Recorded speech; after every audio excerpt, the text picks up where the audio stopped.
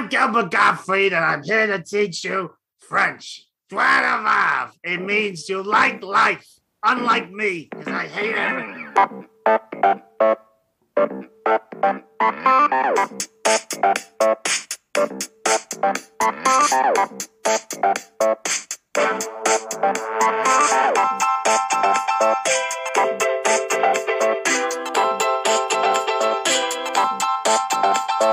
Welcome to Different Gravy, not just another Sheffield Wednesday podcast.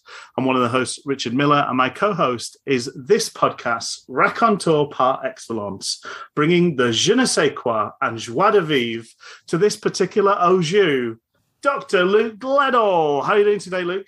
Oh, I'm good. I love bringing the au jus. Love getting that dip. Did they in the UK? Did they do a beef dip? Not really. No. I mean, obviously gravy with chips at times. Depending on where you are. But not a sandwich. You're declared to dip into gravy. No, it doesn't really happen. It's a shame because I think a nation of gravy lovers. I think it could take off if it was sold to us in the right way. Well, thank you, Rich, and thank you, fellow listening nation of gravy lovers. Yes. Welcome to another episode of Different Gravy. Oh, time, aren't we, Luke? Let's try and have some fun this week, everybody. just go out there and enjoy yourselves, okay? Yeah. You know, the opposite of what Wednesday did second half versus Wickham today. There you come with the sass, Luke. But are you well, Luke? Outside of the world of Wednesday and their footballing travails. Other than that, yeah, I'm all right. Yeah, I'm looking forward to doing this episode with you, Rich. Having a few smiles and getting outside. A few smiles, a few smells. That's Different Gravy in a nutshell. Let's get ourselves onto an official news footing. Breaking hoo-hoos. It's breaking hoo-hoos. I'm the Fiona Bruce of breaking hoo-hoos.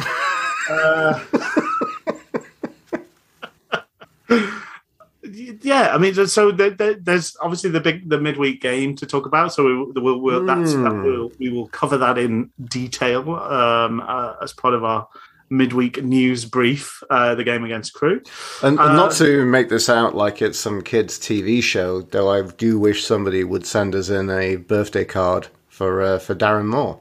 That's right, everybody. Everyone's second favourite, Big Dave, from a Wednesday perspective. It's going to do a long way to kind of displace old Atty. Oh, yeah. And, it was his birthday yesterday on Friday, the 22nd. Can you call to mind what vintage of gentleman he is at this point now? I don't know, but I'm sure we could both look that up on Wikipedia. Scrambling. Editing down to save our faces. 48 years of age. 48 years old. Darren Mark Moore. And celebrating his birthday on Earth Day. Which is nice because we know in terms of watching the match, he likes to get close to the earth. He likes to hunker down. He does. Smell the grass. Asked about that in the presser. And what's it? Is it something to do with having piles? Or I think it is. It's piles. Yeah, he said. Yeah. Yeah. Sometimes hope to get down, give a little scratch. Yeah. What did he explain? What the thinking behind it? He did, but it was so anodyne, I've forgotten. Anyway, let's talk about Crewe midweek.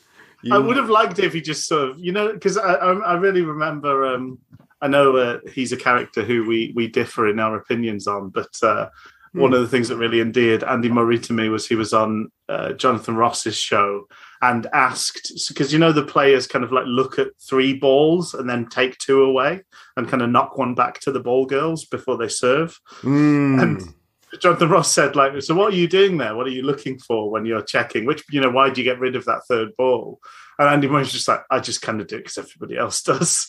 And it would be nice if Darren Moore just sort of said, well, let Pep Guardiola does it and it works for him. So I think he kind of said it was kind of like a moment of contemplation for him. Okay. Somehow physiologically it taps into his brain to get thinking about bringing Shadipo on or something. Ooh, spoilers. Oh, spoilers. It was a shockingly bad substitution. Oh. We're like the Hamilton of podcasts. You know, the Aaron Burr who shot him. You know, yeah. Bring that up from the off. Oh, do you know, we should that should be a summer special episode. We should wrap the entire episode in like the same kind of white boy rap of Hamilton. That would be really funny. Yes, we will throw away our shots. We will throw away our shots.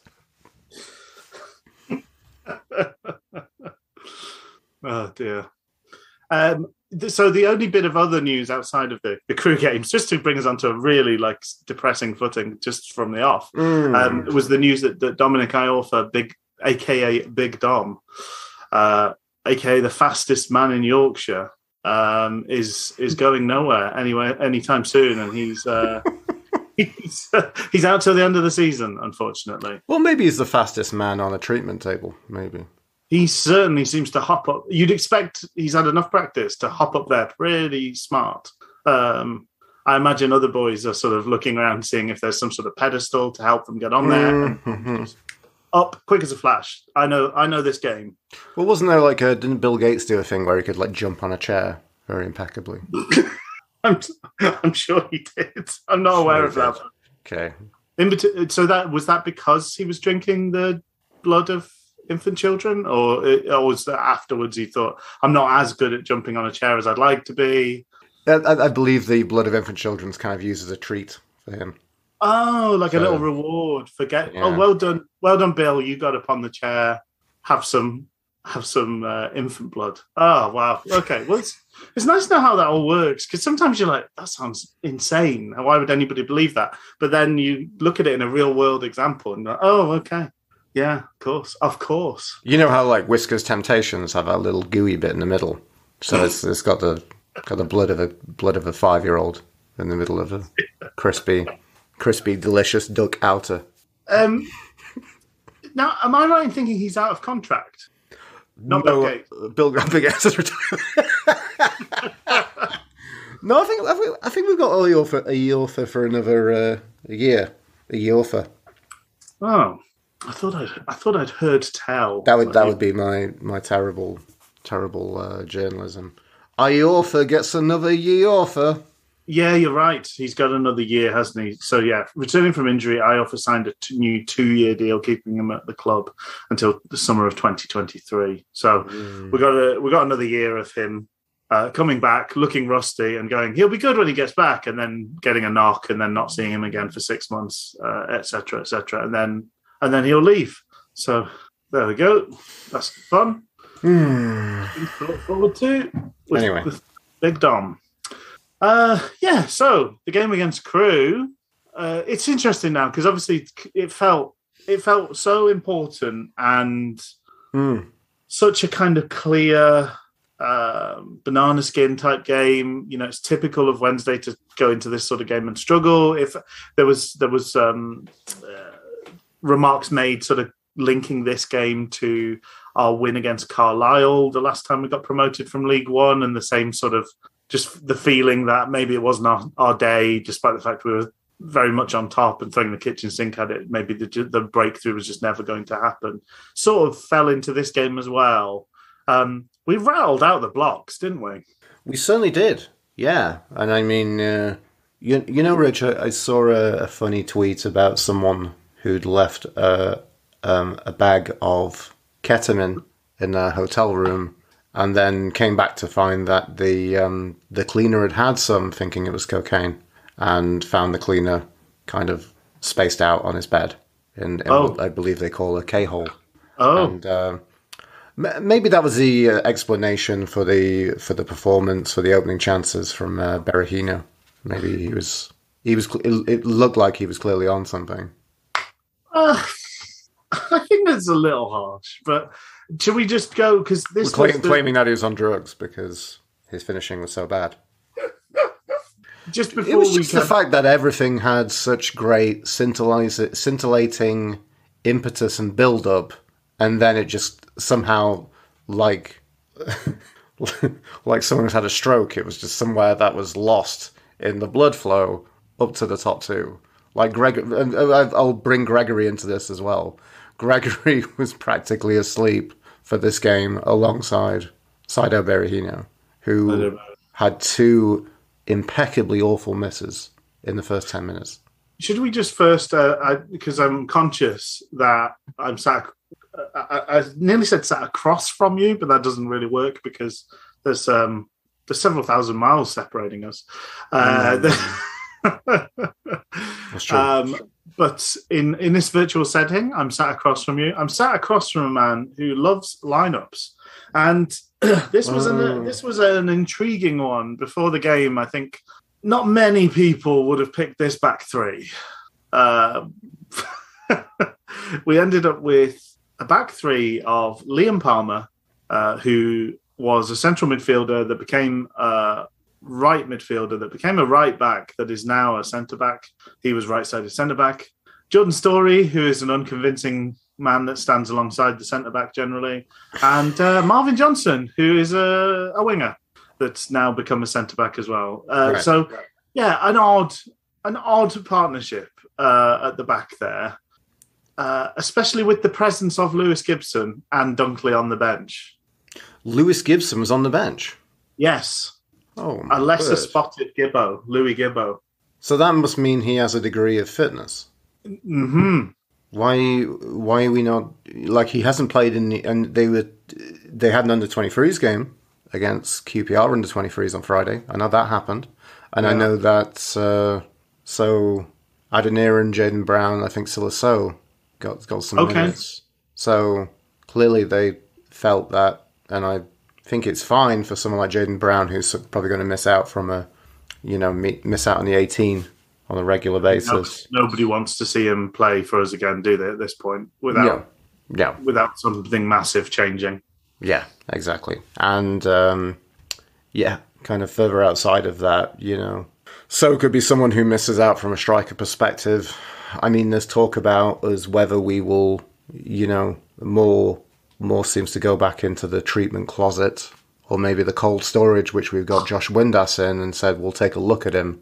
So maybe we might see Windass play again this season for Wednesday.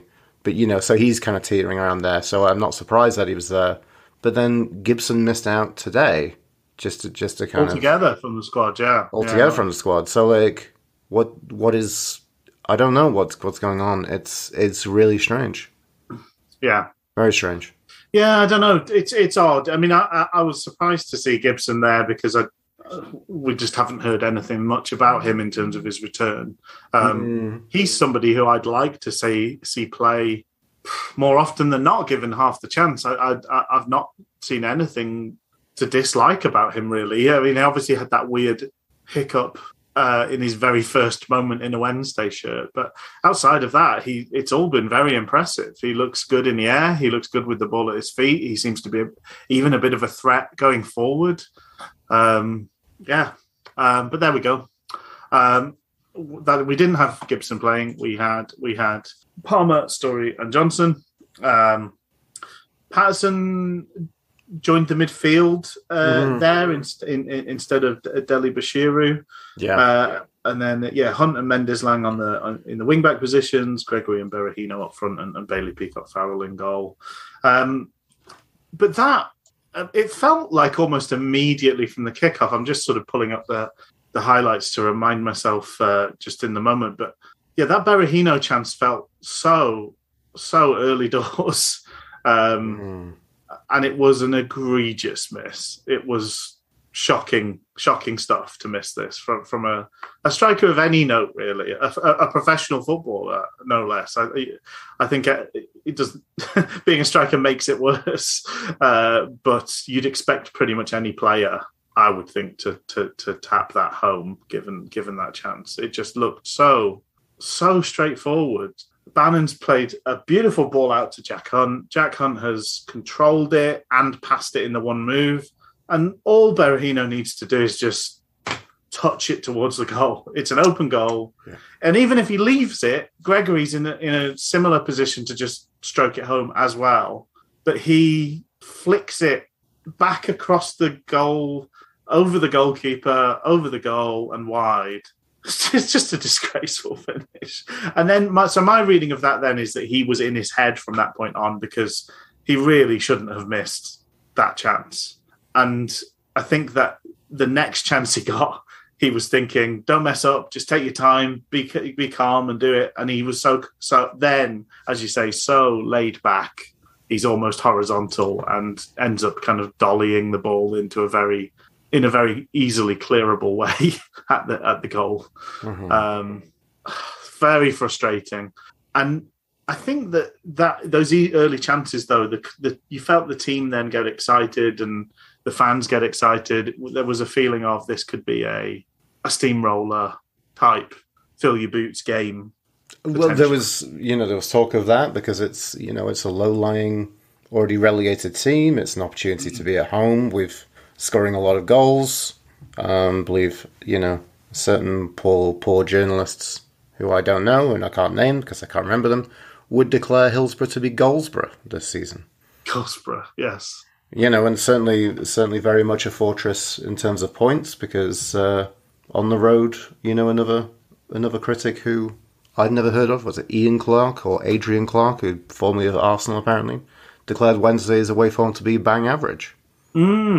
Which, well, we'll get onto that, right? But, no, definitely this would be an opportunity to really notch a few goals at home. And certainly, an electric start, very dominant Sheffield Wednesday performance. It just didn't seem to... people seem to forget their lines in the final third. Yeah. And I'm just looking back. Yeah, Byers had a very nice chance. I think partly their keeper did okay at times. I think anything that wasn't... He was taking some beating. It wasn't going to be. It wasn't just a shot on goal that would do the trick. It had to be something a bit different. And awful lot of instantaneous time wasting. I don't really understand the mentality of time wasting from minute one. They actually did get a yellow card for time wasting during the first half in this game. Crew. They're already relegated, so they. I mean, how lowly are your ambitions that your hope is to come and sneak a draw at a ground and that would be your big victory? I mean, from that perspective, they're already relegated. I guess it's, especially for Crewe, who seem to be a bit of a League One, League Two yo-yo team in kind of recent history. Maybe this is just a big fun day out for the fans, and maybe you're just trying to go and just bloody a few noses, maybe. Oh, and what fans? Such a huge crowd had made their way from Cheshire. How many do you estimate? How many buses do you estimate? What's that thing that they say about? Is it 3 men and their dog? Yeah, that. They could have fit in a minibus. I think at a push, they could have all fit in one minibus. They could have fit in a family SUV, and had a chair spare for all the coats. I think. Martin, have you taken your coat off yet? Might as well. We've got a spare seat. Pop your coat off. A seat for the coats. A seat for the coats. A lovely day out at Hillsborough. But it's after that initial flurry, we seemed to sort of lose a bit of head of steam. We lost a bit of faith in ourselves. I think Crewe even managed to have a chance or two. I may be remembering that wrong, but I think I seem to remember that maybe happening. Do you remember? Do you share that memory? I imagine it must have happened. Yeah, Tuesday feels a very long time ago in terms of this game. The only kind of big note I want to say from that first half was, outside of a flurry of missed chances from, there's even one with Gregory where I think he kind of protested he was pushed. Yeah. And it seemed very soft. It seemed like he was very protesting. For someone who seems to have the level of shithousery and strength of Lee Gregory, it was very surprising to see that. Selective strength. Yeah. Outside of that, the only thing I kind of want to talk about was I clearly thought it was a penalty on Patterson at the stroke of half-time. Yes. Yeah. He looked to be wrestled over, didn't he? Very much so, yeah. That move with Gregory, being pushed. That was a good header across by Patterson, to be fair. And it probably would have fell for Berahino. Now, obviously, that's not a bet your house on it. He wasn't having that sort of game, but all he succeeded in doing was taking it off the toes of Berahino. Yeah, I'm wondering if I can see that again, because I only saw it live, so I actually made a rare jaunt out to a midweek game, which doesn't get to happen too often. I watched it firsthand and then also watched it back and kind of verified that it should have been a pen. Should have absolutely been a pen. Yeah. It looked clear as day seeing it live. Well, we've had some interesting refereeing decisions these last couple of games, if that's the case. Mm-hmm. I think that becomes a bit of the tale of the Wickham game as well. But I just to claim my Nostradamus title, I did text you at half time and say it might take a penalty to get this one rolling, because it was just starting to feel like we were running out of ideas and we were rushing things. Just to provide a little bit of a deeper analysis than just purely sort of ticking through the events of the game, I think this mix in midfield didn't work by and large. So despite the misgivings about the defence, I think the defence were broadly fine. But that trio was dysfunctional. Because Patterson is there and he's a forward by trade, supposedly, kind of, he naturally becomes the focal head of the three in midfield, which is almost all of our success of late has been Bannon being that three, and we even very much so, yeah, being a third striker at times. Or Patterson was doing that instead of Bannon. Bannon was still trying to exert the same influence, but he was doing it from deeper in the field, and he was forcing things and giving the ball away, just not being able to have the same sphere of influence. So I think I shared a kind of hot take earlier in the season that maybe Bannon being forward is not the kind of answer to things. I think I've absolutely been proven wrong in that, but I think this game showed maybe the problem prior to his rich vein of form was that he wasn't properly being utilised up front. Like, he should just be a member of the three attackers, not somebody who's a midfielder first and an attacker later. That seems to bring out the best in him, is not giving him any of those defensive responsibilities. And with Luongo and Byers playing in behind him, he can just forget about that by and large and let those two look after the other stuff. What happened here was Byers was trying to sit deep, Bannon was sitting really deep, and he was almost getting back into kind of quarterback territory, sitting on top of the centre-backs. And it was just hampering the whole thing, and we weren't getting enough out of Patterson being the man leading the charge to justify it for my money, really. Yeah. So all told, I think that's where it was all kind of falling down a little bit. Although we were comfortably better than a very poor, already relegated Crewe side, we were sort of lucky to get away with such a poor kind of formation and team choice. But I mean, we did get away with it. We did, and I mean, in terms of kind of rotation, like I feel I can maybe kind of defend this one, because I think even though looking at the team sheet and being frustrated with some of the choices that we're seeing, maybe it is a midweek occasion for a bit of a shuffle and a bit of change from things, and that there hopefully should be enough strength to get us the 3 points. And luckily it worked, I'd say.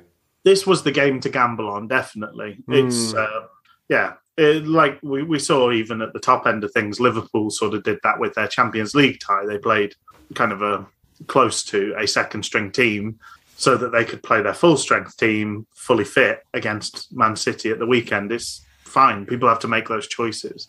But just to kind of explain, I think what was behind it just not quite working in that way was the fact that we've taken our best asset, which is Bannon, and we're asking him to influence the game from much deeper in the field, and it just wasn't working.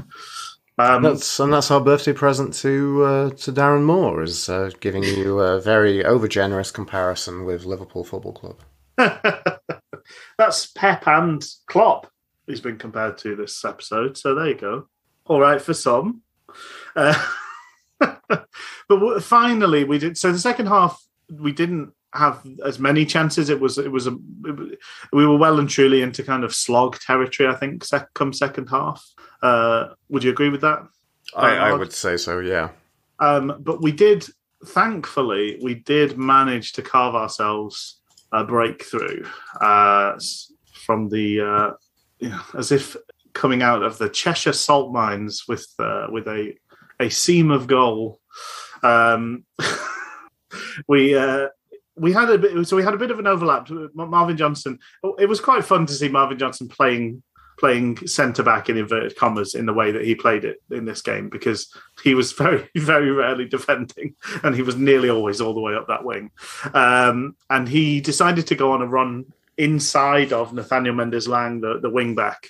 Bannon took a little while to find him, and I think by the time the ball came across, he was actually offside. And thankfully, Mendes-Lang was strong enough and loud enough to make him leave it, and took possession of the ball in the sort of by the corner flag and pushed towards the goal. And rather clumsily, he pushes the ball past his man. I'm trying to figure out who it was. 36 is the man. 36 is just completely caught out by the movement. I will find his name now, or I won't. Oh, Casquet. He's completely caught out by the movement. He should have been marking Johnson. He didn't quite do that. He then is rushing to catch up with Mendes-Lang to kind of make up. And in so many ways, this happens so often, a spiral of like one mistake begets another mistake and a series of mistakes. And in this case, what he does is just sort of lump into Mendes-Lang just as he makes his way into the box. And we win the penalty. Did you know Gregory was supposed to be the penalty kick taker now? Well, I was wondering, just because Bannon missed the last one he took, I think. Yeah, I think Bannon's missed maybe 2 in a row, possibly. Oh dear, that's not good. I was just going to say, well, I mean, Gregory was before he had a spell of injury, right? Mm. We kind of agreed that Gregory. So I was wondering whether Gregory would step up to take it when, just after the decision was awarded. And he did. Their goalkeeper, a real pill, bit of a douchebag all game long. Lots of time wasting. I think he needed treatment for a supposed injury twice to help to aid with his time wasting, and really made a big song and dance on the goal line. Lots of wobbly arm shenanigans to try and put Gregory off. He also kind of talked at the referee to the point where he got a yellow card for it, which just served to delay the taking of the kick. So as a fan in the ground and at home, and I would only presume as a player on the pitch, the tension level just gets ratcheted up more and more. But thankfully, Gregory absolutely kept his cool, sent the keeper the wrong way, and just calmly slotted it home. Great finish. Both goals for the season, right? Mm-hmm. And that, I mean, really, that was pretty much it in terms of the game. There wasn't a huge amount that happened after that. No, that's it. And then pretty much, I think, even kind of Wednesday substitutions seem to kind of ease off, and, we start to bring on other defenders just to see the game out. And it's like, we did bring on Dunkley for fun. Mm-hmm. Mm-hmm. Mm-hmm. But even he couldn't spoil things on this day. Not on this occasion, no. So the feeling coming away was fairly euphoric. I think prior to the MK Dons game, we probably all collectively felt that automatic promotions were not was something that just absolutely wasn't on the cards.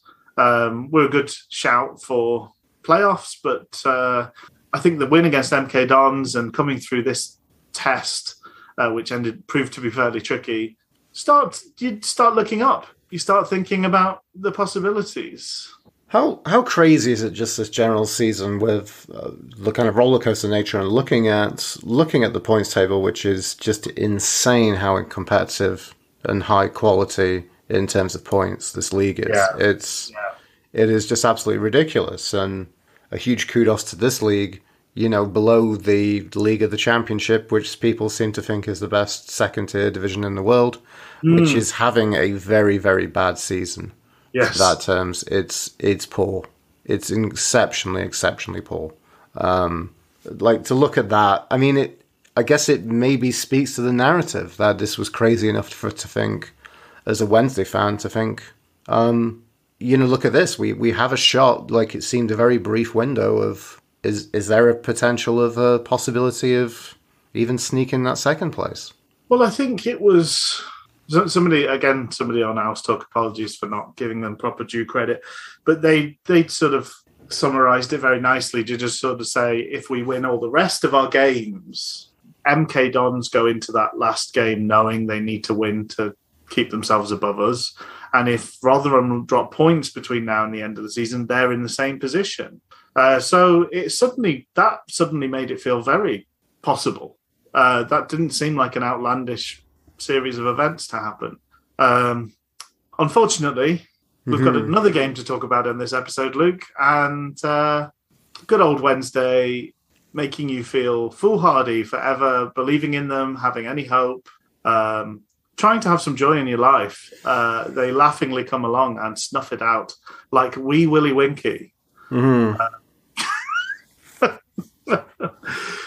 his dressing gown. That's what he did, wasn't it? I believe so. Yeah. Yeah. Any more post-match crew thoughts before we? No, I mean it was we did what was asked. So it was the business end of the season, etc., etc. Professional results, professional players getting it. We needed a bit of help from the referee. It's disappointing. It's disappointing that we didn't capitalise on the other chances. It's especially nice for those, what I think is a very settled striking partnership. I mean, there's changes, defence is all over the place. Midfield seems to get tweaked out for a couple of reasons, including, some injury and some niggles. But also just purely because, hey, we've got Darren Moore as manager and we're rotating things. And I guess also in defence, it's a long season and we have a lot of old pros who are injury prone. And with Sheffield Wednesday, we get tons of injuries, etc., etc., etc. So, but I mean, we did it. We got the 3 points. It wasn't a glamorous game of football. It was good. It was nice to see. It was nice to see Mendes Lang played on the wing. I thought he did very well. I thought he was a kind of positive from this. Again, we can say that midfield combination, we got away with a defensive change going back to some stuff that we saw before, which wasn't working very well. I mean, effectively, you're looking at that and you're saying, if Hutch is fit, we could have gone Hutch, Palmer, Johnson, and that was probably the most steadfast in terms of formation back three that we've used. That's probably that's fair enough. Most stuck with combination. Yeah, hilariously, it's just one we don't ever want to see because we were doing that when, just having a real tirade of Iorfa being injured, Dunkley being injured. And then that was prior to having any other further options, like before we managed to bring in Story and Dean. So maybe that's hilariously, close to like the most. And I mean, I also, it's just including the centre-back prowess of Palmer and Johnson, which seem to do a lot more kind of going forward. I think maybe in a way, I mean, to look at that, and then to also say the leading man in the middle of the pack is Jordan Story, which is worrying. It's just very, very worrying. Maybe we can absolutely have a bit of gratitude that we've got through so many games with that back three in a very injury-prone season. I mean, the end of this, I will definitely kind of point the finger at the recruitment to say we're going to play three centre-backs, and when we didn't bring in at least one more centre-back for that first half of the season. Yeah. It is ridiculous. Saying that, I think one of the things that I think I'm quite comfortable, especially with Johnson, who had a very bad start at Wednesday, very unconvincing start, even though some of his crossing was good, I felt it put him in a position for him to get going and to get those minutes in a weird way. It did, yeah. So I think we have to have a bit of gratitude about that. Well, it was unconventional, but it worked. I think that's undoubted. It was more by happenstance than any grand formulation, I think, or kind of out of desperation rather than any grand plan. But still, it's that worked well. And to be honest, it's been better than some of our defences when it's been all centre backs. They performed better because I think in some ways the gifts complement themselves complement each other a bit more. I don't know. Mm-hmm. I know apologies, I'm getting on for being a bit of a broken record, but there was a couple of Story never quite got a hold of Mandron in this game, and I don't want to see him in the middle of that three. I don't think he's good enough for the responsibility. Hopefully it won't come up again between now and the end of the season. I think he's okay alongside a commanding other centre back. He's okay as a kind of backup extra. Definitely. I don't think he's got it to lead the line himself, and he's a young man, so maybe it's unfair to expect him to. Mm-hmm. So we rattle headlong into head-to-head, putting crouching Darren Moore up against the rock and roller rockabilly Gareth Ainsworth. Wild Fang with his... Oh, do you like doing your shirt buttons up, do you? Oh, I'm not a square like you. Gareth Ainsworth, kicking against the pricks. Including maybe Tom Hiddleston's worst performance as a young Bill Nighy, perhaps. Very kind of odd, depressing love child energy between the two of them. Yes. Interestingly, there was a bit of... So I was on the old grotty stream, Luke. You know I was. So I got the Wickham commentary. They seem to enjoy... Rich doing his Johnny Depp impression from recent times. Oh dear. Well, Luke, we're staying away from certain subjects. He's a very problematic figure. But interestingly, they were sort of laughing and very much enjoying the fact that at Wickham Wanderers under Mr. Ainsworth, they have become connoisseurs of some S-housery, some time wasting, and such antics. And I believe Stockdale is maybe chief amongst the proprietors of such antics. But it was just interesting. I just it reminded me a little bit, hearing them chuckle about their reputation and kind of relishing in it did remind me of when we were managed by Megson and just kind of learning to love being called bullies every week and just laughing as we took the spoils and they were left licking their wounds. Just a bit of note, an interesting bit of note. So in terms of lineups, Lukey loves lineups. Do you want to run us through this one?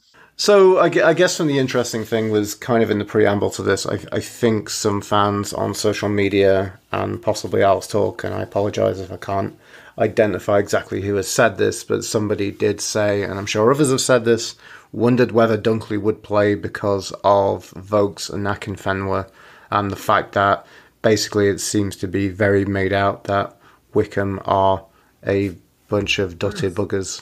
Long ball merchants to a man. Rock and roll football, as they will often protest. The place which the birthplace of James Corden, is the home of rock and roll football. So I guess if you deem carpool karaoke as rock and roll, then nothing more rock and roll than pretending that you have to have a carpool in LA, and to get to his office in the studio, he has to incorporate Camila Cabello or someone along those lines.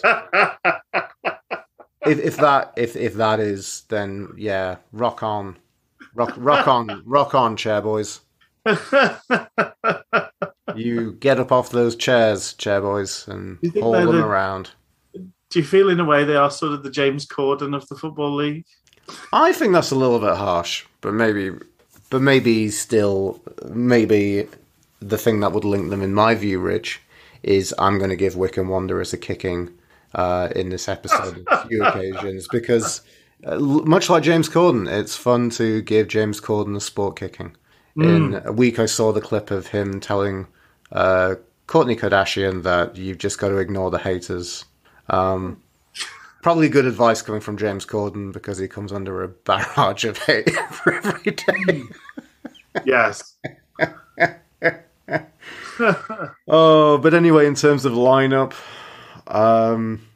it seems like, those fans were correct. That's what we did. Moore loves his horses for courses, maybe more so than the regularly settled defensive lineup, but here's what we have.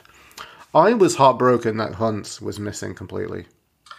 I think looking back, that might be one of my things I would have done differently in his position. I just think Hunt's so well. Do you think he must be injured? I mean, we're doing this podcast. We are approximately, it's about 25 minutes past 6 GMT. I've just been checking while we've been chatting. I've not seen an interview with Darren Moore kind of post-match, and I usually check, Yorkshire Live, The Examiner. I'm yet to see what's going on there. Because he's not even he wasn't even on the bench, was he? No, there was no Jakunt. So he wasn't mentioned in the preamble, but they were seemingly saying there's a glib note from Dom Howson that every first team available for Sheffield Wednesday. He's listed them, but then he's not kind of come back. And as far as I'm aware, there hasn't been any kind of interview with Darren Moore. At least he hasn't. Yeah. So no explanation as to where he is today. So that was sad. I mean, it's good to see. It was good to see Johnson given back to his rightful position. I thought it was nice seeing Mendes Lang keep his wing berth. That is good. Do you think he's better as an inside-out wing back or on his sort of orthodox wing in this way? Johnson absolutely is better on the left because he's so good at crossing. I think you just want him to do that all the time. But yeah, Mendes Lang, I'm not entirely sure. You just want that pace and you just want him surging down the wing, really. And a couple of occasions today, he did have that breakout pace and did go on the counter. He did? But that was something. I said hopefully he picks up a decent spree after midweek. No buyers. But it's good to see the rotation. Good to see Deli Bashuru kind of restored because he did really earn a second game after playing so well against MK Dons last week. He was unlucky to miss out against Crewe, wasn't he? And I just said, we're really doubling down on the physicality. Though even that, I mean, maybe we would have brought on, I don't know, wondered whether they would have just played Patterson. I mean, at that point, I think there's no real gel and cohesiveness to that midfield three, but I don't know. It seemed very singular with the idea of what Darren Moore was trying to do today. Dean's on the bench. Holly Dean was back on the bench. That was good to see. But again, maybe it's just a random personal appearance, a bit like Lewis Gibson, because he didn't get on. So. And interestingly, Render on the bench instead of Wildsmith today. I noticed that too. No Wildsmith, yeah. Do you reckon that's due to injury, or do you reckon maybe it was a few weeks ago that his wife was supposed to give birth, right? His partner. Yeah. Because there was some talk about that. And we're still waiting to see whether we see Windass. Windass is not there. We've got Canberry and we have Patterson. Yeah. But I've got to say, we talked about starting strong against Crewe. Obviously, this is much stronger opposition, but we really did a good job of kind of smothering them early doors. I think we had our press really working well. I thought we had our shape really strong. I've got sort of several notes from the first little spell there. But the first thing I did note down that I absolutely loved was there was a long sort of kick from Bailey Peacock Farrell that it bounced over everybody. This is sort of 2 minutes in, and was looking to go just be pointless. And Gregory just worked so hard, managed to get himself between their defender who was walking the ball out and the byline and cannoned the ball off him to win a corner, which I just absolutely loved. I love his real gift is not giving up in those situations and asking another question of a defense and a defender. Like, he just doesn't let you off the hook easily. He's not there's no kind of to kind of liken it to a kind of fight sport sort of thing. There's no kind of feinting. It's all just asking the question again. He's just going to land another jab and just see how you deal with that. He's just going to do something else and ask another question of you, which is it's a great trait to have. I do love that never say die attitude that's built into his game, and it's incredible at his age to kind of he just never seems to stop charging around and running and annoying people. So that was nice to see him doing that straight away. We did then have our first poor set piece, and I think one of the themes of the day was not we had double figures corners and single. I mean, you're talking one or two good ones out of all of those. There was lots that hit the front post, and it was Bannon and Mendes-Lang who were guilty for that. The first one of those happened in the first 2-3 minutes. Well, this was something funny. So I got a text from my brother kind of early week. He said, listen to the pod, I think. He said, if I recall correctly, on average, teams score 1 goal per 20 corners, which is why you think the best teams in the league are useless. Right. So, I mean, it's interesting. I mean, we come from different generations. Football changes, but I remember talking to my dad, and my dad would say, when I was young, Luke, we would always have a chant of being like a corner is a goal. Like it was seen as such an aggressive opportunity of a set piece. Saying that though, I mean, the corners were bad today. Why didn't we see a similar period? Again, speaking of Megson, I think we lived through a similar period when we had Raider Johnson and Rob Jones. Yeah, Rob Jones. We must have got way more than a quarter of our goals that season from corner kicks. Yeah, just felt like every time we got a corner, it was as good, almost as good as a penalty. Chris Lines' impeccably floaty corners, right? Floaty corners, but big, strong men that are happy to go and win the battle for them. It's a nice combination. Mm-hmm. I think the problem with Bannon's corners is you just don't know where they're going to go. He hits the front man. I know we're saying problem when we know it's statistically proven we've got more goals from corners than any other team in this league. So okay, that's the caveat. Well, we can get onto it, but we should have had another one. We should have, absolutely. But I also wondered, for the sake of corners, the thing I want to bring up was I'm just thinking now, like I think I've really enjoyed seeing Mendes-Lang take corners. Or at least basically just like not all corners are taken by Barry Bannon. I mean, we've come recently. I mean, last week we scored 2 goals from corners, which were both taken from Barry Bannon. So maybe there's still a thing to... But it's been a lot of trying and a lot of failure before we got to the point of success, in my view. I also think Dunkley kind of breaks how we take corners. Sometimes for the better, because obviously we will talk about the one that we did get in the back of the net today. But I think Bannon's then, it becomes almost a route one thing of get it to the back stick for Dunkley to go and have a fight for it. But unfortunately, he hit the front man.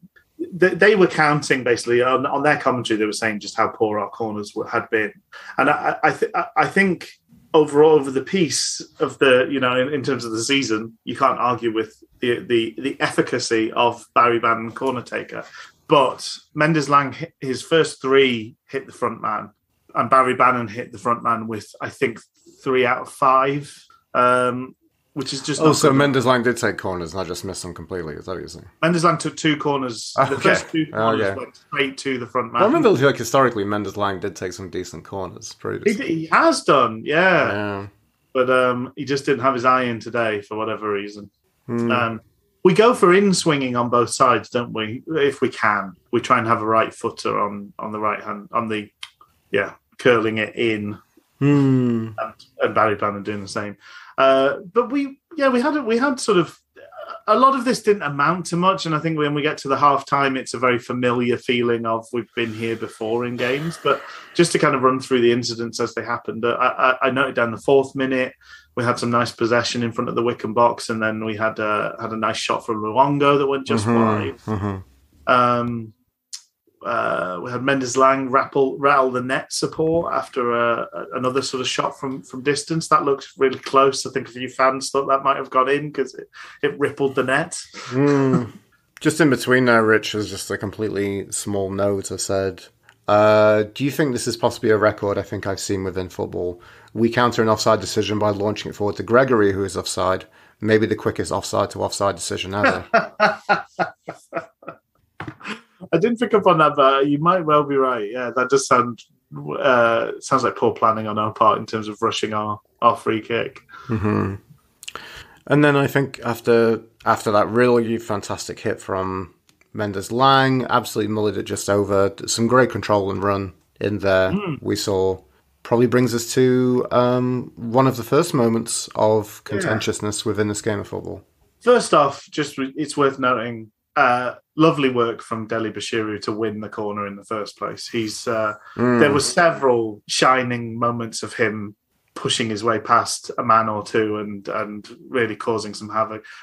I'm a fan. I want to see him allowed to do what he does really well again and again. I think it would not be a bad tactic at any point for us to just lean on his seemingly unique ability in our squad to just push past that first man and kind of open things up a bit for us. Maybe his decision making lets him down at times once he gets out there, but this was the first of several good little glimpses from Deli Bashiru again, who I thought had a fine performance all round. I'll talk through my note and then we can discuss the incident. But a floaty Bannon cross results in an isolated duo of Dunkley and Farino. They collapse in each other's arms, but Dunkley has the wherewithal to poke out a leg and steer the ball home. But the ref rather harshly gives the foul to Wickham, ruling out the goal. It was clearly a foul on Dunkley. Yep. The Wickham player has no idea where the ball is. He is just trying to manage Dunkley and gets it wrong. Yeah. He tackles him to the ground. Yeah. Like Greco-Roman wrestling. I was just thinking, just in the same way, it's like both as bad as each other. Surely that nullifies itself out. At worst, it's both as bad as each other. I think it's clearly a foul the other way. But at the best case scenario for the Wickham player is... But the nature of this, and it's like, I'm not suggesting that some of the frustrating thing that comes with watching football is, in some of these situations, and because we don't have the big boy toys of the top tier of English football, like, we will never know what it was disallowed for. Unless actually Moore kind of tells us afterwards. Unless they ask, or players will ask the referee, what did you disallow that goal for? Because it didn't, unless it's something in the middle, which is probably that he was looking at, but it looked like he was looking specifically. He was very close to the action. Oh yeah, yeah. And even watching it back, you can see him looking because there's just this. I don't know. Wickham seemed to have this protection spell, or perhaps have paid off this referee. Because frankly, there's a lot of shit or non-decisions given in this game of football, and it's ridiculous. Yeah. Dunkley did really, really well in that situation to get a foot to it, and I don't know how him and us and Sheffield Wednesday are penalised. Because unfortunately, once again, as we've had so many times in this game, this is a game where probably we did well enough to beat Wickham, but not well enough to beat Wickham and the referee and his opportune decision making. Yeah, because that's unfortunately what you have to do more often than not in this league is work your way through the worst of officiating. And supposedly he's a championship ref. They were talking about his record of giving out lots of yellow cards. That's hilarious.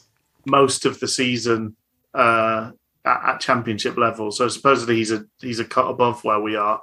But I don't want to jump ahead too much. Sorry, I know we kind of peel through the moments, but can we just take a moment to look at the fact that Jacobson was ignored for two very bad decisions after Dunkley gets a yellow, and Dunkley's yellow is like, that's probably a yellow, but then seemingly nothing else that Wickham did was anywhere near, deemed to be anywhere near as severe as that. Jacobson has two very clear yellow card opportunities turned down, one after another, where he gets away with the first one, and then seemingly gets a yellow for no reason later on in the game. Yeah. I didn't understand what the thing that got him a yellow in the end eventually did, because there was no explanation for it. No. I mean, he should have had a yellow earlier, but let's like... Oh, so he got his yellow card it was a very clear yellow card, to be fair, actually. In that move, if you remember, so we're jumping a whole hour ahead of ourselves here, but in that move, if you remember, Deli Bashiru played it into Mendes Lang, who played a pass but was completely smashed from behind. And it's got a yellow card for that. The ref then, when the move broke down, went back and yellow carded him. So he was very clear and deserved. But at that point, maybe that should have been him off, or he should have already had the yellow, which means he's not allowed to make the big horrible tackle that he made. A bit like a kind of Darling decision from the other week. Yeah. Darling who scored today for MK Dons the first Really? one. Yeah. So there we go. I thought Dunkley's foul was egregious and deserved a yellow. Yeah, but it just didn't set any we kind time. of lost our heads after that moment. I think we'd been very much on top. We'd been controlling them, and then I think we let it get to us. The kind of adrenaline of scoring and then having it taken away seemed to affect us worse than them. And one of the things that happened was, for the first time, Dunkley felt a bit exposed, and his knee-jerk reaction to that is just to foul the nearest warm body, and that earned him a yellow card that I thought was absolutely fair enough. He was pretty late. That's fair. I mean, yeah, there is a real burst of early kind of pressure and dominance in this game, and it does kind of eke out when I'm looking back at my notes and thinking about the game. We didn't get over that disappointment, did we? Not really, I don't think. No, we kept playing, but I think everything slumped a little bit. We're back to that old thing that makes you laugh, the adrenaline dump, maybe, Luke. Well, I thought that was going to be my note from one thing I didn't tell you about Crew. I said, just the Crew game. In the act of acting, there's a tradition called corpsing, where actors laugh during a performance. The Crew performance in the first half was kind of the same, only instead of laughing, we fill our underpants at that pivotal moment.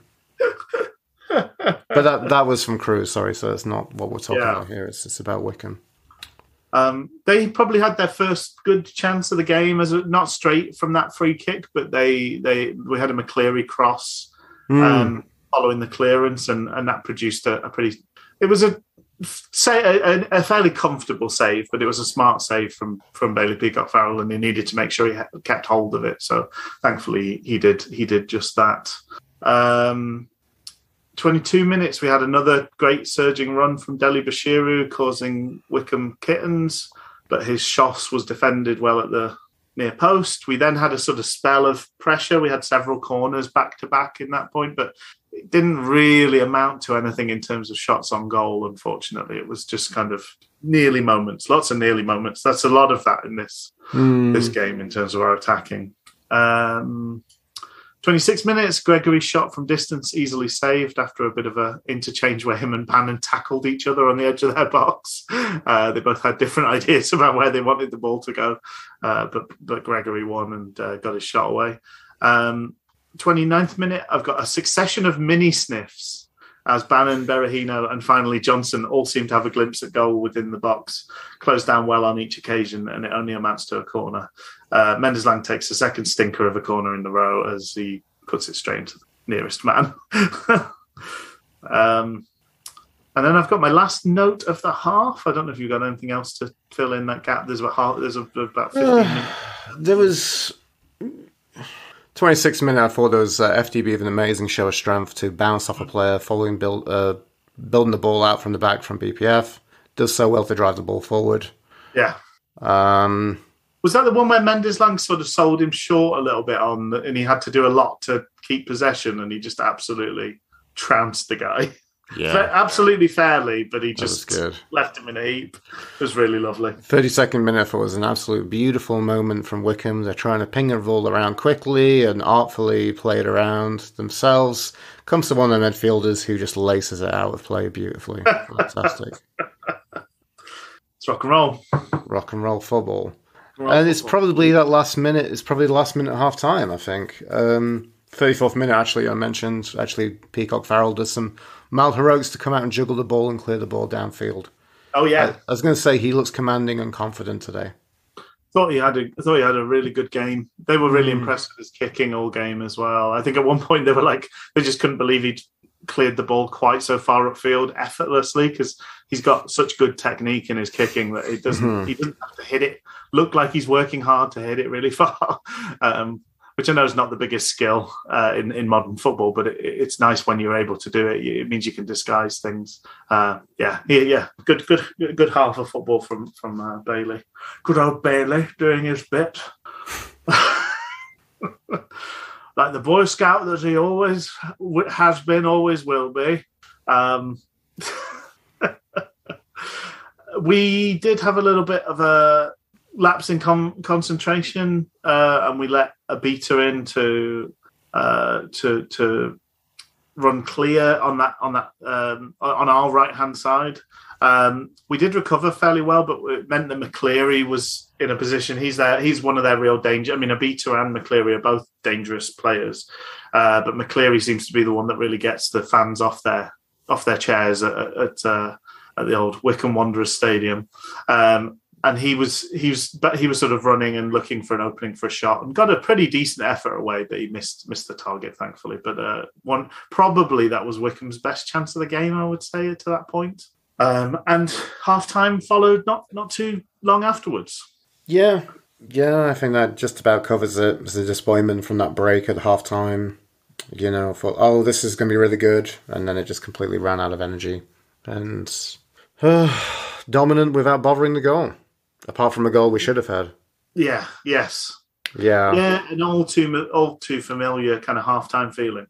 And, I mean, that's really all I can really say about it. And then the only thing I want to say was coming into that second half, it starts bringing in... For some reason, I just felt... If anyone's had any kind of mental health issues and ever felt any moments of panic, or what I think I attribute as doom, I felt this very feeling of doom when the second half was starting. It just felt like this was it. I felt that Wednesday just had maybe run their race, looked spent, and I wish I could tell you that was just a logical thought pattern. Yeah. Well, we know, I think with our old aging squad, although interestingly Wycombe had an older team out than us today, our record is pretty good in terms of, well, we're very good at home, but our record's not bad in terms of midweek games, weekend games. But where we really fall down is where we have these weeks with 3 games in a week. And these Saturday, Tuesday, Saturday weeks are the ones, we've not had that many of them, but our win percentage, I'd be interested to see what it comes to now, because we've got another loss on our record. But our win percentage is only 22% when we play Saturday, Tuesday, Saturday. I don't know whether that will affect the last game of the season as well. That's a big question. Yeah, but we're obviously playing on a Sunday, right? So there's a bit more. So maybe that extra day makes all the difference. Extra day, and I don't know. I'm really going to be curious what happens midweek. But I know I'm jumping ahead of ourselves now, because I know we just there's such a collective feeling of resignation. Just in this game of football, but B also covering the second half in this game of football. Let's be honest. So I think just another little halftime note before we launch into this doomed second half. Dunkley, I think by and large justified his selection. I think Vokes is he's a striker with a real pedigree. I think probably someone who, like some of our members of our squad, you'd probably argue is a bit too good for League One on his day. Certainly, if he's anywhere near the player he used to be, League One is kind of cheating.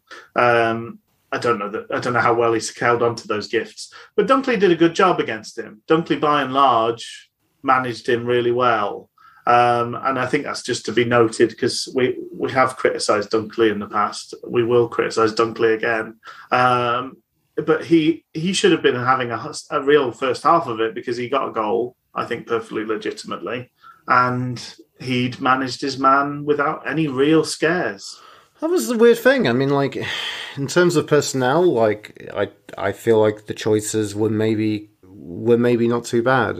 Substitutions we can maybe get onto when we come to... Anyway, maybe let's just roll through the second half here. I don't have any notes until the 54th. 50th minute, I said Jacobson not getting a yellow, ridiculous. Oh, yeah. Let me just give you a little bit of piffiness here. So during this, just getting a little bit frustrated with watching this, I managed to see a billboard advert for Louisiana. That's the bizarrest thing I've seen in a very bizarre week. Just to go there, to visit there? Yeah, like from the Louisiana Tourist Board. Like, wow. So it scrolls through Lafayetteville and a whole bunch of places. If you like lynching, get yourself to Louisiana. Which reminds me at the beginning, I must say, like having the mock COD AC/DC with the very American lineup videos on their television wall. Yes. That was coming up. It was way too US of A for me. Yeah. So as I said in my earlier notes, which also didn't happen, come on Wednesday, stuff these bogus grenade grundle chodes. Yeah, that and James Corden. There's a very red, white, and chairboys feel to red, white, and chodes. Red, white, and chodes. There we go.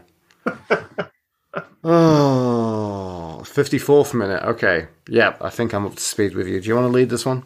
Okay, can do. Mm-hmm. Yeah, just so I noted that they were having a better spell. I think added to that sense of dread at half time is sort of the feeling that we'd maybe had our better half off the two.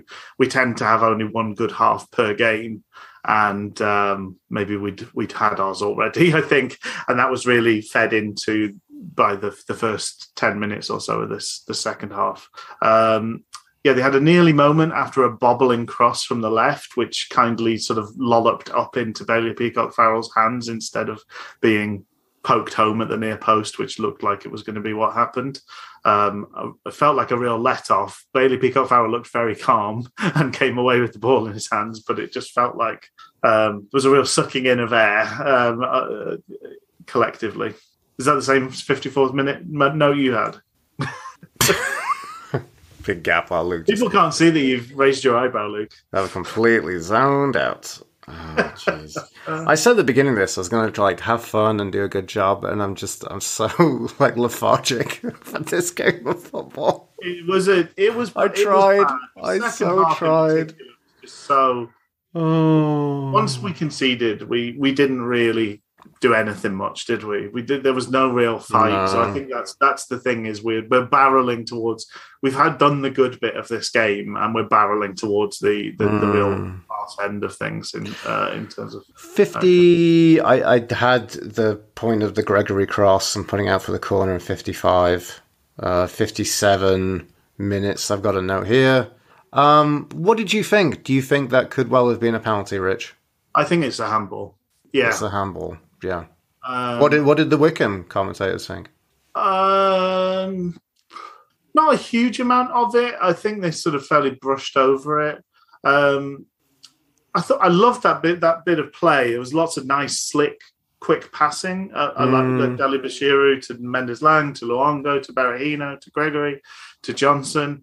But I think I know he's close to it, so it's in some ways it feels harsh if you're close to it. But I think it's all about our natural position, and I think he saves it with his hand on. I think he sticks his hand out on purpose. He does, and that's got to be the defining factor in whether or not it's a handball. And he does to bring me, his that arm it up. is. He doesn't need to be like he's hunched over his sort of right hip to kind of try and shield the ball, but the ball misses his body entirely. And if his arm is sticking out, you can't actually see from the one angle we get, but it clearly hits something, and there's no part of his body it could hit. So it hits his arm, and it means his arm is sticking out proud of his body.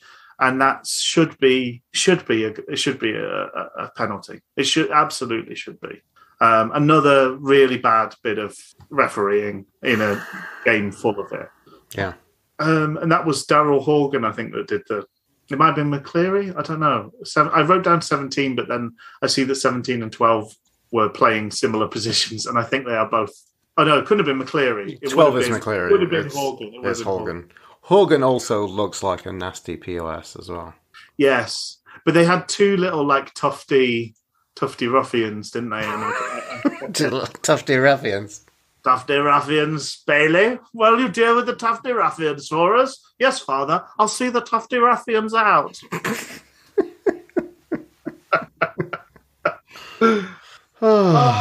So this is the moment we're battling towards, and we can avoid it no longer. 62nd minute, every single one of the Wednesday centre-backs manages to mess up in one move, and Wycombe are now in the lead. Hutch's throw is fine, but it's cut out and passed into the space he left to take it. Dunkley wholeheartedly goes for and completely misses the header. Hutch doesn't or can't get back to help and fill in the gap. So once again, number 17, Horgan, races into the space. I'm just double checking now that it was Horgan that played. Yes, yeah. So Horgan races into the space, bearing down on goal. Now, this is a 2-on-2 situation, and Bailey Peacock-Farrell is not just any goalkeeper. He's a good goalkeeper. He's also good in one-on-one situations. So Jordan Story's job here is to mark Obita and let Bailey Peacock-Farrell take on the shot.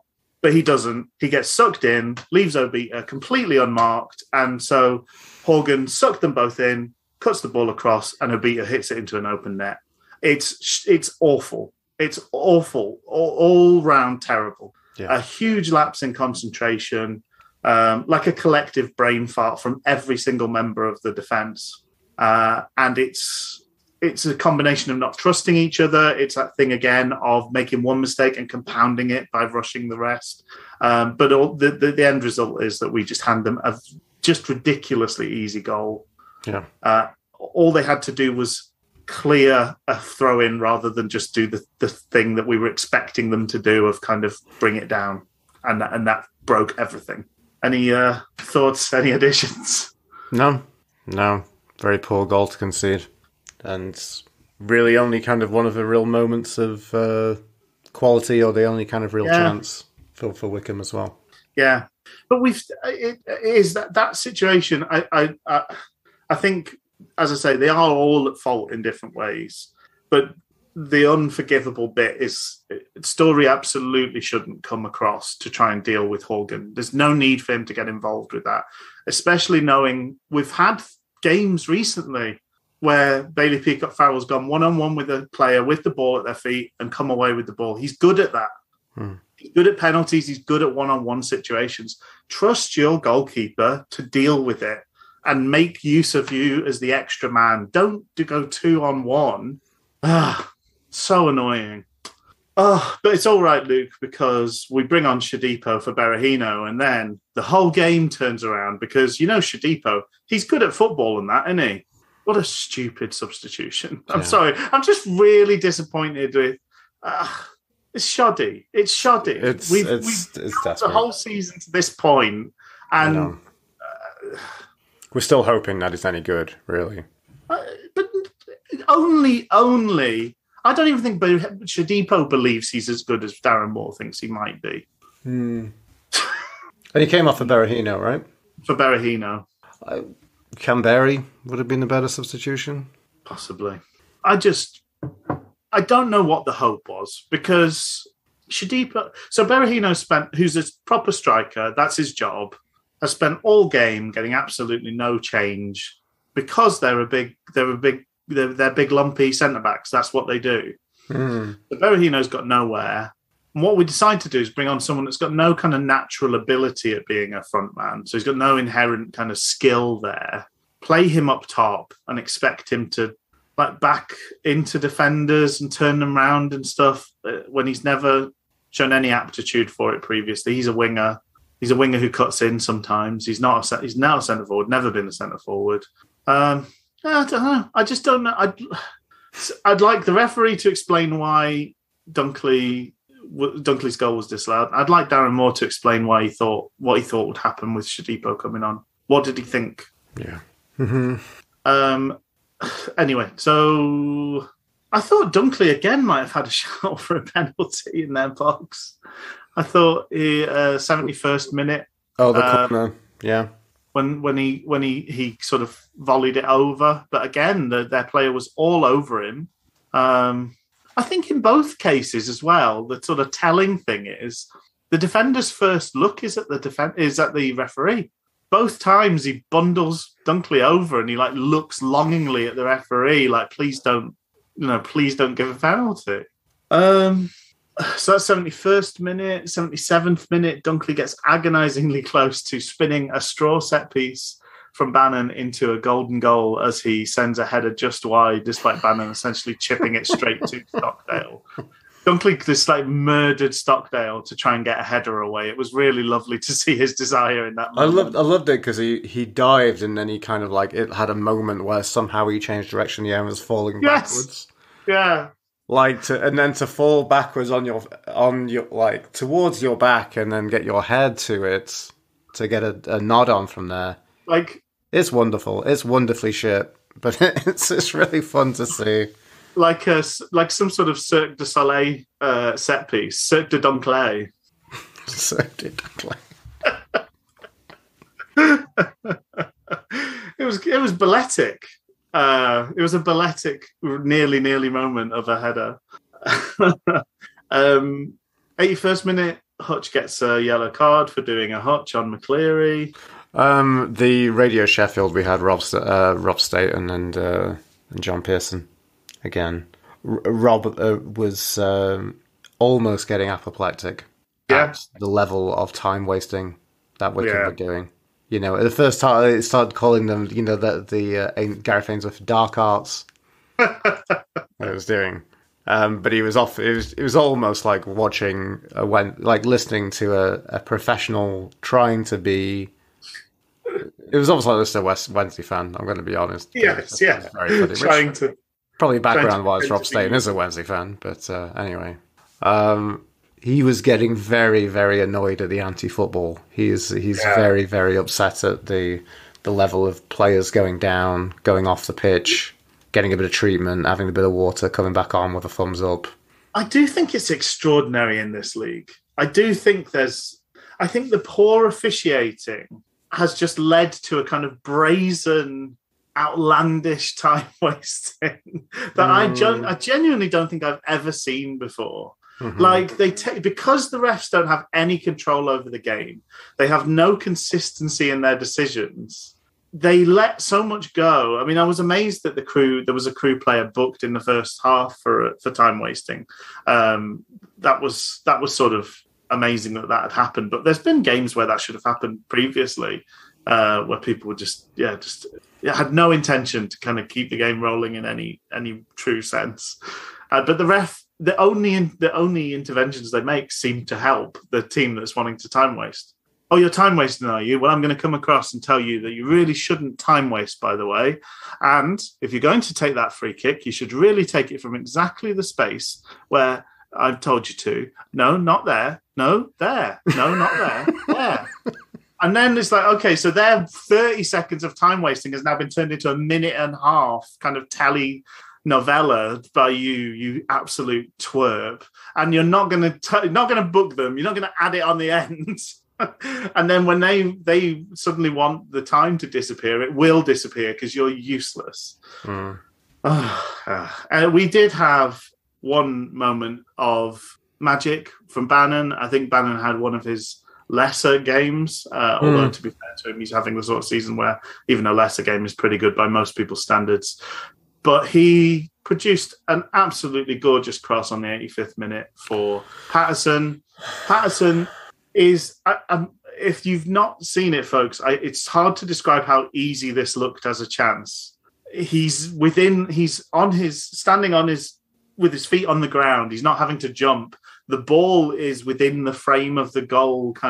All he needs to do is just somehow propel it directly forward or down and forward, and it's a goal. And somehow he clears it off the goal line, up and over the top of the goal. His header, this 50p head doesn't even come into it. This is like dodecahedron head to find this exquisite angle for the perfect clearance when literally 99% of the contacts with your being, your corporal being would have sent this into the goal. Unbelievable miss by Callum Patterson. And he's a man who has some real misses to his name, but I'm struggling to remember one quite so extraordinary as this. It's pretty bad, isn't it? And it just a summary of the game, the summary of the way Wednesday had gone about that second half. Yep. Patterson, by the way, who'd come on for Deli Bashiru, who was one of our only actual good attacking players for most of the game. So another bad substitution in a way, because I don't know why Deli Bashiru came off. And literally just before he was taken off, he'd done probably our best bit of play in the whole second half, where he sort of turned his man and drove forward, won as a free kick on the edge of their box. But anyway, that's another thing. It's just... yeah. So anything else between then and the end of the game? Just before that, I want to say Hutch gets a yellow for a late foot, and McCleary holds his face despite it being his leg, in true awful time-wasting fashion. Yeah. And Mr. McCleary, if you wore shin pads, then it wouldn't hurt as much. Mm. Can we outlaw players not wearing shin pads? I fucking hate cocky wingers who are they've got to wear them. But they've got little kids' ones on, haven't they? Well, he had anything on. You've got to have them on, so he must have something, but it'll be like that big. I'm making a gesture the size of a man's penis with my finger and thumb. Rob Staton declares this one to be high drama. Maybe if Morse is high drama, and I'm 10 years old and I'm finding it especially grim. And then Grimmer comes on after I'd made that note, which has got a nice little bit of cosmetic, beautiful nature. Nick Grimmer, the Radio 1 DJ. That was the one, yeah. Oh, I love Harry Styles. Oh, it's mad getting pissed and that, isn't it? Oh, it's Grimmer. It's Grimmer. Which made me wonder, how there's the beautiful, wonderful things for children who identify as queer or homosexual or lesbian growing up, and it gets better. Maybe I need to do one for kids of all ages, and just tell them how bad it is being a Wednesday fan. It gets grimmer. It gets grimmer. Wickham get grimmer, we get grimmer. Life gets grimmer. My final note is the 89th minute. We got 7 minutes to stoppage time, which obviously nothing happened. Absolutely nothing. It was incredible how little. There was no impetus for anything just there, which is just a general commentary. But the one thing I do want to notice is the 89th minute. Akinfenwa came on as one of the many substitutions for Wickham, and Story cleared one for a corner, beating Akinfenwa. Akinfenwa looked like he's ruptured something walking off. He's a very, very broken man. Yes. As well as someone could be broken who spends, 4 hours in the gym every day or something ridiculous. Very much clearly, there is this hilarious, laddish, FIFA 99 strength bants surrounding Akinfenwa. But really, genuinely, a great advertisement for football players should not be living in a gym, basically. No. He's a ludicrously shaped human being, isn't he? He's a very, very bizarrely shaped human being. And hilariously, he scored the other day, which, I don't know, could well be one of the many things that, hey, after this, we had some good results the other day. All the results today were pretty bad, basically. The only thing that was mildly good was Plymouth drawing with Wigan, but that still gives them a point to be above Wednesday. Yeah. Yep. This was the opposite of the day when everything went nice for us. Everything went bad for us. We still have it in our own hands. That's the kind of the silver lining of this is that no matter how much of a horse's ass we made of today, we still have it within our powers to get into those playoff places. We just so part of me, to an extent, this is a weird thing to say, but part of me is a little bit. I have worried about being the team that just lands in third, and you've kind of had. There is a bit of a hangover to being the nearly men who finish in third. I think, although I know statistically, pretty much every position is just as likely to win the playoffs. I think when you look at it, it's almost entirely 25%, 25%, 25%.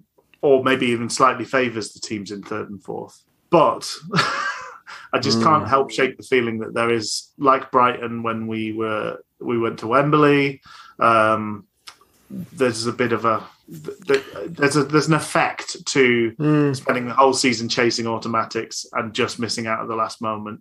And now we're spared that ignominy because we missed out 2 weeks early. Yay!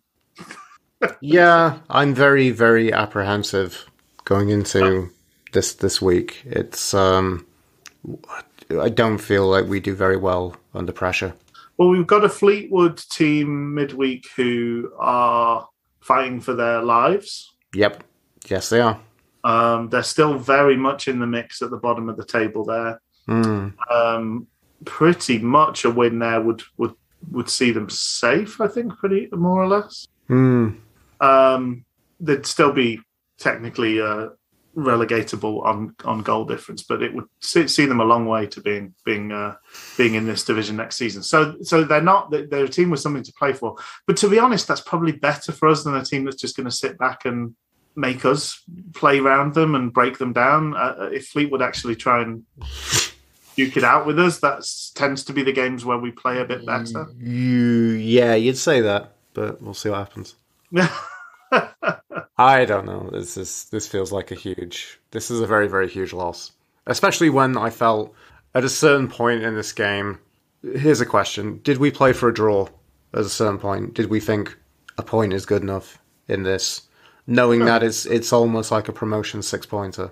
Because now we've brought Wickham kind of back into the kind of promotion picture, top 6. I don't think we ever played for a draw. We really tried. We rattled out the blocks. I know, but the second half really fell off. Well, we had more shots than them in both halves. We had more possession. It was 50-50 in the first half. We had 57% of possession. We had more possession. Ooh. No, but I'm just saying, like, you can't say we weren't. I don't think at any point we weren't trying. I just think we didn't have the personnel on the pitch, and certainly didn't once we actually needed to get something out. I don't. It's an act of self-harm to bring on Shadipo as a striker in this game. Like, that is ludicrous. It's unfathomably stupid. I can't see what it was possibly ever going to add to us. I can make an argument for put Mendes-Lang up top and put Shadipo on a wing-back position. But doing a like-for-like swap... Yeah, it was bananas. ...was just awful. And he didn't look bothered. He looked timid and weak on the ball. He just offered... It was less than nothing, because when he got the ball, other players would have done better than him. So it was worse than not having a player there to have him come on and do what he did. Come on and lay such a specific turd-like egg as Shadipo laid was worse than not playing at all. And I can't think much of more of an insult than it would have been better if you didn't turn up today, Olamide. It would have been much better if you'd stayed at home. But I don't know. Supposedly we had 3 big chances to their 1 chance in the second half. I'm just looking. All the stats are that we gave it a go. It wasn't a very good go, but it didn't amount to much. I didn't ever feel like we were playing for the draw, to be honest. But we can agree to disagree. That's all right. That's fine. There seemed a real lack of momentum in that second half. And I even think being we wanted behind. to win. I think this team wanted to win. I think when you see Bannon, seeing the reaction when the scores were coming in on Tuesday, I think everybody thought and wanted to go for automatic promotion, but they've let themselves down well and truly. This was not good enough today. Because I don't think it was a very good Wickham performance by and large. No, well, they're just a bunch of shithouses, basically. They're a bunch of nasty anti-football shithouses. And I don't know, we'll see what happens, but that might be better than what Wednesday have. I mean, we'll put it this way. I mean, the team who scored the most goals in the league, granted there's still more football to be played, but Oxford United scored 81 goals this season, Rich. They've missed out on the playoffs, which is rather exceptional, to be honest with you. Well, everybody's going to be over 80 points, aren't they? But given some miracle, everybody in the playoffs will be over 80 points. That's insane. Somebody on Outlook said it's going to, lamenting just how crap the championship is and the shit tide mark of quality to get into the championship playoffs. Let me check on it right now. The Pigs are on 69 points with 2 games left to play. That's a much lower watermark than it's going to be like 82 points at least to get into the playoffs. Yeah, it's insane. It is. No, it's funny how stark the difference in quality is really between the 2 leagues. But you've got to we'd count ourselves in that number. I think probably, well, in recent history, Bolton are in that number. But yeah, Wigan, maybe Rotherham at a push. Sunderland and ourselves, they're all teams that would expect to be Championship as at lowest, really. If you're looking at kind of history, fan base, etc., etc. There's probably teams beyond that would want to be in that conversation themselves. But yeah, so when we lose, we tend to pick out a villain of the piece. So this could be interesting. Do you have a steer? I know who your villain of the piece is, Rich. I don't. Well, I'm not. I'm open-minded. We can't pick Darren Moore, so it would be Darren Moore. I actually weirdly had some sympathy for Darren Moore up to the substitutions. That's the thing. I thought it was team selection. Or what? Sorry, go on. Yeah, I thought it was a decent team selection. I thought, like, largely he got it right today. Who do I think was bad today? I don't know. I'm finding it difficult because I'm finding that you're generally leading me in this kind of direction. Do you like little scores given to human beings for their work, like 6 point such and such, 7 point whatever? Do you like? Sure, let's do that. Let's kind of bring that into the frame. Go on. So there's a lot of orange in this Wednesday team. You've got what is orange? Oh, well, green is good. Red would be terrible. I associate orange with nice things, like oranges themselves, like the warm glow of a cartoon Kiora sun, perhaps. Beautiful. But then it is too orangey for crows. So. It is too orangey for crows, but not too orangey for Lukes. Oh, Lukes and their leathers. Get me that Kiora in my veins. But not anymore, because I take it Kiora, they've done the awful sugar thing, right? So it's like, you can't have this being sugary. You've got to have it half sugar, and you've got to cut it with awful sweeteners. I don't know so much if sugar was the damaging move or the additives. I think there's the additive sea change. The E number Nazis really denied us a lot of tasty things. They did. That's the real crime in this world. Because some people convinced themselves that their toddlers became hyperactive when they had blue smiles. Oh, now you're not allowed but it's tasty. Just don't give it to your children if they go weird with it. I'm a grown man and I want to imbibe this product. Let me do it. Make one for children if you have to. Make a child's umbongo. I want the tasty one with the bad things in it. I'm a grown man. Let me enjoy my childhood drink. Let me have my grown-up umbongo. Yes. Like my father and his father before him. I want to sit and sip my umbongo. You know how Harry Potter has rebranded covers, some for kids and some for adults. Well, give me the classy adult black and white train umbongo. Oh dear. Well, get that umbongo out of Azkaban prison and get it in my belly. Anyway, go on. So orange is bad in terms of ratings. Orange is bad. So supposedly they're giving Marvin Johnson a 6.2 as our lowest score, the lowest scorer on the pitch. Really? Well, yeah. So Callum Patterson and Johnson both get 6.2s. Shadipo, Mendes Lang both come out with 6.3s. Luongo and Dunkley come out with 6.4s. It's a shame it's not a visual medium, this podcast, because you got to see a real vein on Rich's head when he mentioned Shadipo as a 6.3.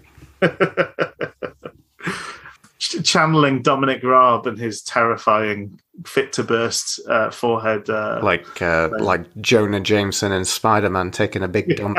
That's what it was. I picked them whilst reading enraging headlines. So yeah, Jordan Story and Saido Berahino both get edge into the yellow with 6.5. Deli Bashiru 6.8, and Bailey Peacock Farrell 6.9. Gregory gets a 7. Hutch gets a 7.1, and Bannon gets an 8. Bannon gets an 8. Wow, that's generous. Yeah, it's probably Shadipo. I can't think of anyone else who was pretty bad outside of that. Berahino was a bit ineffective, as was Gregory. Yeah, but they had a rough time today. They just got absolutely nothing out of the ref again. Yeah, and yeah, sad times. So yeah, that was interesting because I thought when you said like, "Oh, I know who you want it to be," were you meaning Shadipo at that point, Shohippo at that point? Yeah. See, I thought you were going to say Jordan Story. Yas Queen Ridge. Yas Queen. Go off. I think more for me. It's more of a toss up between Dunkley and Story. But I feel sorry for Dunkley because I think he should have had 2 penalties and a goal or a goal. So I'm going to my personal pick for Villain of the Piece is Jordan Story because I think he should have just trusted Bailey to do his thing. Trust Bailey. Get out. In Bailey we trust. He has never let us down apart from that one game against Ipswich we don't talk about. And I scrupulously now, I always check behind me before I do engage in the old kickoff, don't I? I have a little look around, check there's nobody. Oh, mind your 6 o'clock. I always say to myself, and have a little look behind. And the accent's gone off the rails here. And this episode's gone off the rails. Let's reel it in. Yeah. Let's release people to the sunny weather we're having here in the UK. I'm sorry, Luke, to rub it in. I know you're a bit of a snowy boy out in Calgs. But yeah, anything else for this?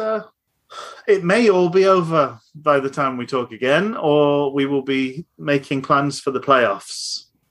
It's a real knife edge. It really is. It's not going to be a fun. It's not going to be a fun Sunday.